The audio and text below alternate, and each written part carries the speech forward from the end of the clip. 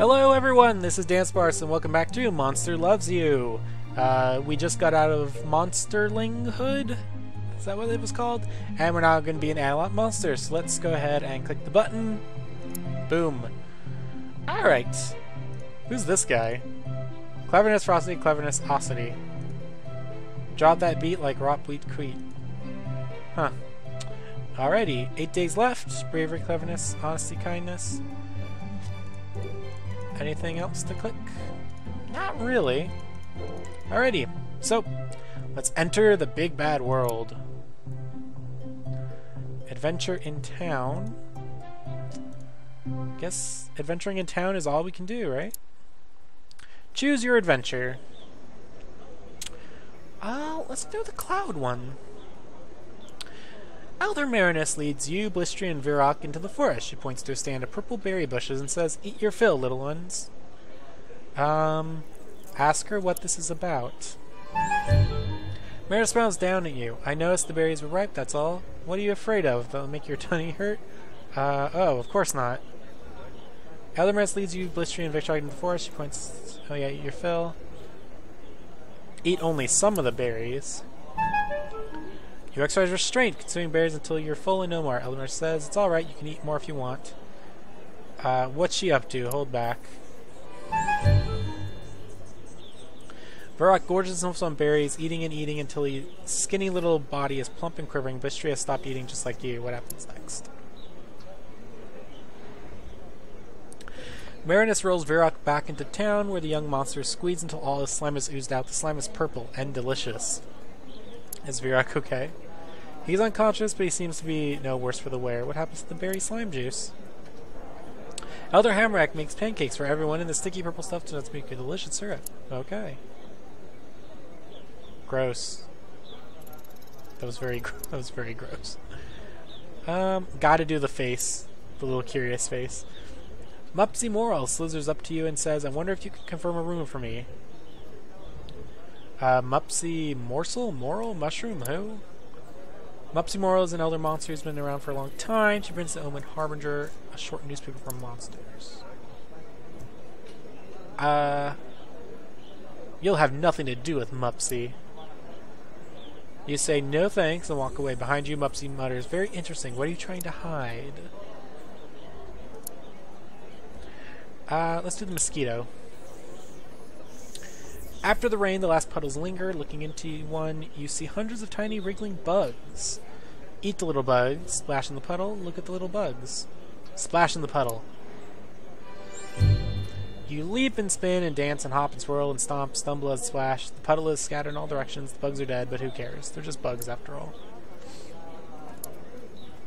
Let's do the fried chicken. You sniff the air. Sniff, sniff. Could that be frosting? Blotz greets you with Nash Ganache with fluffy pink cake. Nash Ganache says, "Blotz says he stole this from a human child. How do you three share it?" What's frosting? What's frosting? Huh. Oh, that's actually like an actual recipe for frosting. Neat. First one the thunder wins. It's a human's cake. Think about it. You know, like humans would. It's a human's cake. Think about it. Humans do a lot of things. Sometimes they talk all day, and sometimes they draw circles and cut them up with chalk. So odd, those humans.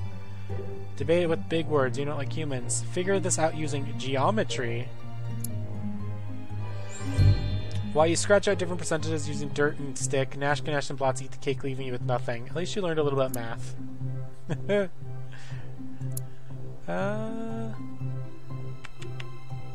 Let's do the angry face. Outside your house, Nash Ganache charges from a nearby bush and sends you tumbling. "Challenge!" she screams at the top of her voice. It's on. Leap at her and crush her. Splat. Flattened under your bottom, Nash Ganache admits defeat. She was always weak to attacks from above. Let's do the cloud. Suddenly a stinging rain pours down. Everyone scatters and gets under cover, even Blistry and Smark. How bad is the weather? It's just rain, water falling from the clouds. It does hurt a little, stings, you know. Ow, ow, like 100 needles on your hide. Yeah, otherwise, fine. Okay. Sometimes really hard rain like this has been known to get stuck under monster skin like little splinters, and then you can hurt for days. Run under the cover. While the rain pours down, you cuddle with Blistery and Smark under the bleachers. Play a game. You take turns opening your mouth to the falling rain, trying to suck up all the drops. Unfortunately, you choke and spit a mouthful of water at Smark. Do it again. Blistery spits water on you, Smark splashes a puddle at both of you, and you all spend the rest of your storm making your own fun in the pooling water. Alright. Let's do this one. It's such a nice day today, perfect weather to wander outside of town. Though you're not really supposed to leave Omen until you're older, walk the forest path near Omen. Just take a nap in the sun right here in Portland Square. Walk the forest paths. What glorious weather! The sun is shining, the birds are singing, squirrels are squirreling things away in their squirrel homes. Keep walking. Why not? You really don't see why young monsters aren't supposed to stay in town. What's going to hurt you out here? A squirrel, a tree. Keep walking. Hey, what was that? You think you hear a bear? Or is it a human? Oh, it was just a twig snapping. Everything's fine. That could be trouble. Turn around and go home. It's just a twig. You soon forget the sound of the snapping twig. It was probably a friendly badger or a clumsy bear. Silly bear stepping on snap. There is it again. Better go home. Nope. Oh, fine. I went home. I didn't mean to do that. Alright. Went home. Last one. Let's go with this one. You're heading home with a dead rabbit you found. Suddenly a fox appears. He sidles up to you and asks, "You're going to eat all of that?" Examine the fox. You're clearly no ordinary fox. Hand over the whole rabbit. Share the rabbit with the fox. Make him watch you eat it. Share the rabbit with the fox. You tear the rabbit into two pieces. It splits unevenly. One chunk has most of the meat and the other is a bunch of tendons and skin. The fox looks up hungrily. Give him a good chunk. You and the fox enjoy the delicious rabbit. Crunchy. Alright. Adolescence is fleeting, you have grown beyond youth, and you have become an adult. Yay! You've been dragged from your bed by your friends and neighbors. What, who, why, where now? They tell you it's time to grow up, you've taken to the woods. Okay. The neighbors throw you into a center of a great circle of monsters, all older than you. They whisper to each other, they look at you, then whisper some more. Get on getting on. The monsters murmur, mutter, spit and snarl. They're deciding what best defines you as a monster. Wait patiently, yell at them to hurry up, take a nap. Wait patiently. After a while, the muttering stops. Though the murmuring goes on for some time longer, finally the assembled monsters come to a decision. Well, what is it? The ring of monsters shuffles close to you, forming a tighter circle. Elders loom over you while smaller adults crouch low. Your surrounding grows shadowy and dark. What do they want from you now? You can see concern in some of their faces, but very little respect. So what, does the monster need respect to grow up?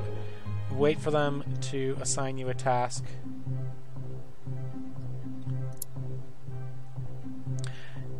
You can become an adult without earning any respect, but when the time comes all too soon to become an elder, you'll dissolve and pass away without it.